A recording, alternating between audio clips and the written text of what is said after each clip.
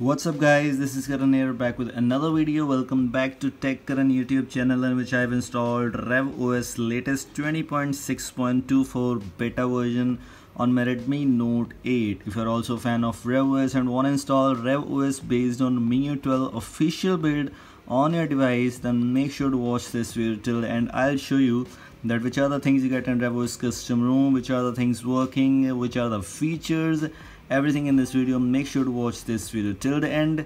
Let's get started right now.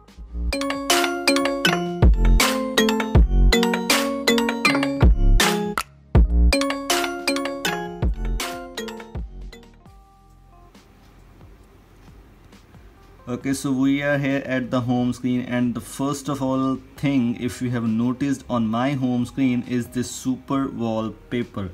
Yes, it is a real super wallpaper which is pre-installed. As you can see, this is how it works. And I have my Redmi Note 8, in which when you install RevOS you will get super wallpaper pre-installed and working fine. That's pretty impressive, and one of the best thing which I have liked about this build is this super wallpaper pre-installed. You can install other super wallpaper also. It has only this Mars super wallpaper pre-installed, but if you want to install other super wallpaper, the link for the video is in the description. You can download those APKs and then you can apply those APKs from this Google Wallpapers app, where you have to go to live wallpapers and you can adjust these wallpapers from here. Everything else is just fine, everything else is just same. You get all the features of MIUI 12 here, like in MIUI 12 based rooms you get all the features, and in RevOS you get all the MIUI 12 based features. Only the thing is you get the control center, something fast, and app opening and app closing, recent animation, everything is just cool here, no issues here at all. Let me show you just one thing. When you go to Magisk Manager, talk about the safety net status, that is pass. Status profile is true and basic integrity is also true. One of the best thing about this thing is this. And if we talk about some other things, let me just show you one more thing. When you go to Google Play Store, yes, if we have noticed some lags here and there, because we are using a super wallpaper. If we remove the super wallpaper, we can get no lags and we can remove those lags at all. Let me show you another thing. Play Protect certification, which means device is certified. So two another very interesting things are there, that device is certified, you get the Magisk Manager has safety net passed. These two things matter a lot, and both things are in a positive way. You get super wallpapers pre-installed, which you might have to delete because you have a lot of lags. Talking about the themes, you got the iOS theme pre-installed. As you can see, iOS by RevOS theme. This theme is pre-installed here.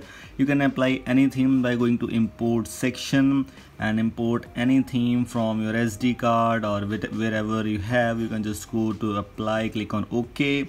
It will start importing, and after importing it will look up here. Let me just show you. It will take some time. So here it is. This is how it will import. You can apply any theme directly from here. Will no needed any account or whatever else. So just as again, after applying, this is how it will look, and looks pretty much impressive. Everything will work definitely here, and this is quite impressive. Talking about some other things, when you go to updater, it has new updater app where you get the latest public server updates on the go to your device. But I'll not recommend you to update your device from here. It's better to update manually from their website whenever an update came.